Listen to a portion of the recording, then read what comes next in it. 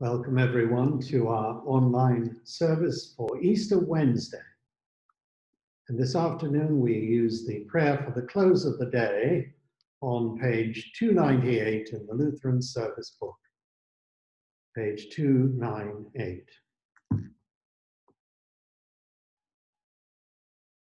the name of the Father, and of the Son, and of the Holy Spirit. Amen. Lord Almighty, grant us a quiet night and peace at the last. Amen. It is good to give thanks to the Lord, To sing praise to your name, O Most High, to herald your love in the morning. your truth at the close of the day. The reading today is from the book of Acts, chapter 3, beginning with verse 13. Men of Israel, Peter said, as he addressed the people, why do you wonder at this? Why do you stare at us as though by our own power or piety we have made this man walk? The God of Abraham, the God of Isaac, the God of Jacob, the God of your fathers, glorified his servant Jesus, whom you delivered over and denied in the presence of Pilate when he had decided to release him. But you denied the Holy One and Righteous One and asked for a murderer to be granted to you. And you killed the author of life, whom God raised from the dead. To this we are witnesses, and his name, by faith in his name, has made this man strong, whom you see and know, and the faith that is through Jesus has given this man his perfect health in the presence of you all. And now, brothers, I know that you acted in ignorance, as did your rulers. But what God foretold by the mouth of all the prophets, that this Christ would suffer, he has thus fulfilled. Repent, therefore, and turn back, that your sins may be blotted out, that times of refreshing may come from the presence of the Lord, and that he may send the Christ appointed for you. Jesus, whom heaven must receive until the time for restoring all things, about which God spoke by the mouth of his holy prophets long ago. This is the word of the Lord. Thanks be to God. Today we can talk about what it is that pastors preach about. What are sermons about? And what we have here is the first sermon of St. Peter after the day of Pentecost, on the day of Pentecost, in which he preached to people who were witnesses of what had happened, and they proclaimed that they were witnesses too, but they interpreted what had happened in light of the whole scripture, and so they brought in the words of the prophets, they brought in the names, Abraham, Isaac, and Jacob. And this brings me to the first thing that pastors do. They proclaim that Jesus Christ is the fulfillment of the Bible. Pastors always preach from the Bible, or should do. And not just stories from the Bible, but that the central theme of the Bible is our Lord Jesus Christ. He is the one to whom the Old Testament points and the New Testament testifies. Pastors always preach what we call the law. That is, all of those things in the Bible which show us that we are sinners before God and needed a Savior. Without preaching that, then the purpose of Jesus coming into the world could easily be lost somewhere. The true purpose of Jesus coming into the world was to save sinners. As Jesus himself said, God did not send his Son into the world to condemn the world. Now, he would have come into the world to condemn the world if he wanted to, because we are all sinners who deserve to be condemned. And in this case, St. Peter was able to tell the people, you actually denied the Holy One of God. You actually put the righteous one to death by your sins. Now, there are different sins that we pastors can call to your minds and to our own minds, but the same idea is the concept of preaching the law, that like a mirror, we see ourselves as we really are, worthy to be condemned. But then we preach the gospel, that God did not send his Son into the world to condemn the world, although he could have. Instead, he sent his Son into the world that the world might be saved through him.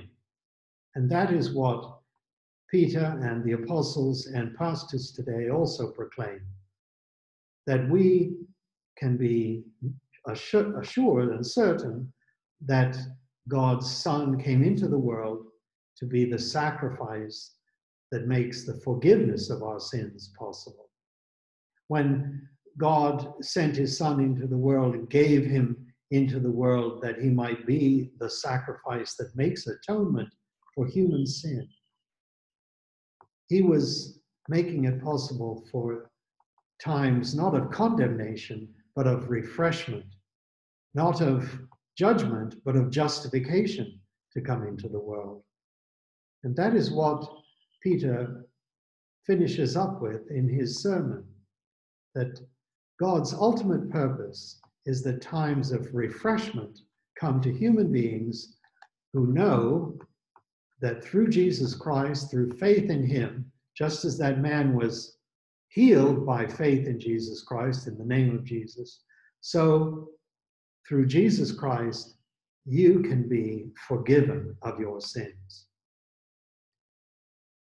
Your sins, as he put it, can be blotted out, and times of refreshment come.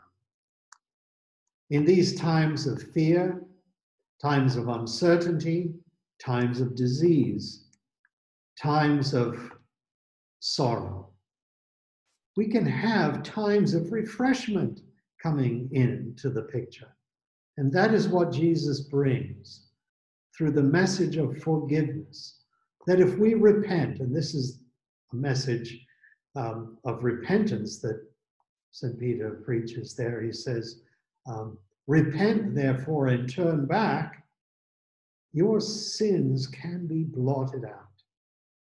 And whatever else these times may be for you, they can be times of refreshment through that message of the gospel that Jesus Christ is your Savior, come to forgive your sins, come to die for them, come to rise from the dead so that you can be justified before God.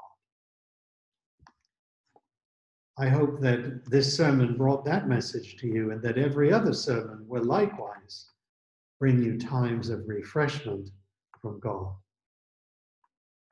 We conclude with the prayers on page 298, as well as a hymn. We begin with these words printed on the middle of the page. Lord, now you let your servant go in peace. Your word has been fulfilled. My own eyes have seen the salvation which you have prepared in the sight of every people, a light to reveal you to the nations and the glory of your people Israel. Glory be to the Father, and to the Son, and to the Holy Spirit, as it was in the beginning, is now, and will be forever. Amen. Our Father, who art in heaven, hallowed be thy name. Thy kingdom come, thy will be done, on earth as it is in heaven. Give us this day our daily bread, and forgive us our trespasses, as we forgive those who trespass against us. And lead us not into temptation, but deliver us from evil. For thine is the kingdom, and the power, and the glory, forever and ever. Amen. Visit our dwellings, O Lord, and in your great mercy, defend us from all perils and dangers of this night. For the love of your Son, our Savior, Jesus Christ. Amen. I thank you, my heavenly Father, through Jesus Christ, your dear Son, that you have graciously kept me this day. And I pray that you would forgive me all my sins where I have done wrong, and graciously keep me this night. For into your hands I commend myself, my body and soul, and all things. Let your holy angel be with me, that the evil foe may have no power over me. Amen. Let us bless the Lord. Thanks be to God. And let us sing hymn 877. 877. God who made the earth and heaven.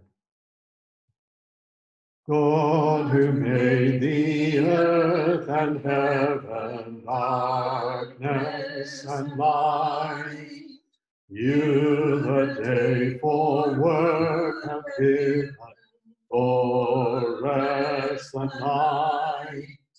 May your angel gods defend us, slumber sweet, your mercy send us. Holy dreams and hopes attend us all through the night. And when morn again shall call us to run life's way, may we still, whatever befall us, your will obey. From the power of evil hide us, in the narrow pathway guide us. Never be your smile denied us, all through the day. Guard us waking, guard us sleeping, and when we die, may we have your mighty keeping for peaceful life. When the last red call shall wake us, when our Lord do not forsake us, but to reign in glory take us with you on high. Holy Father, throned in heaven, our Holy Son, Holy Spirit, freely given, blessed three in one. Grant us grace, we now implore you, till we lay our crowns before you, and in worthier strains adore you, while ages run.